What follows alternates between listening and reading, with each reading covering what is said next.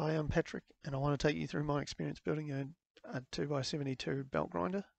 These are the ones you see on many channels on YouTube and beyond. Firstly, I want to thank a channel called Made by Dad for providing free plans for this belt grinder. He's a generous rarity, as most people who make these are charging for the plans. What I've got here is 90% his first design. He has released an updated one, which 5% of that made it here, and I'll talk about the other 5% a bit later. Obviously, my skill level is pretty low, so most of the things I'm going to show you are really to compensate for that.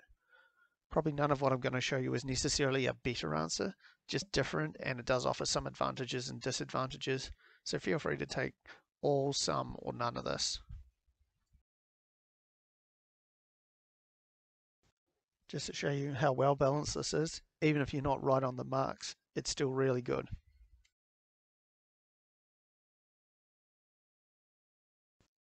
This was my main issue.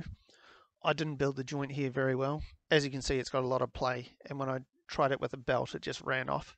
One of the issues was the middle hole on the flat was a little bit bigger than what it needed to be, and that was because the drill bit snapped when I was drilling one side, and I had to drill in from the other side, and I don't think it was perfectly aligned.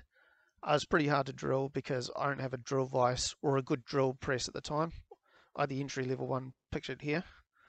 I have my doubts about how square that drill press was too. I plasma cut this line here, then smoothed it with a grinder.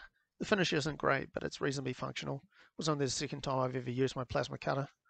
I cut this next hole with it as well, but finished that one with the rotary cutter bits in the drill. Took a bit of time, but it came out pretty good. The longer one here I also plasma cut, as I don't have a jigsaw.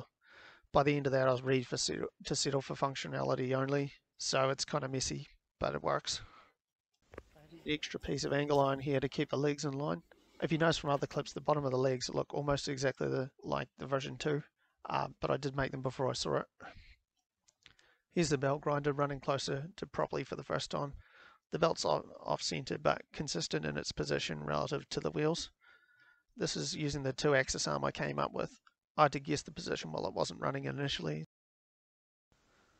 Here's the belt sitting pretty center on the rollers. I added a loop that I could stick a small pinch bar or crowbar into, so I could finally adjust it while it was running.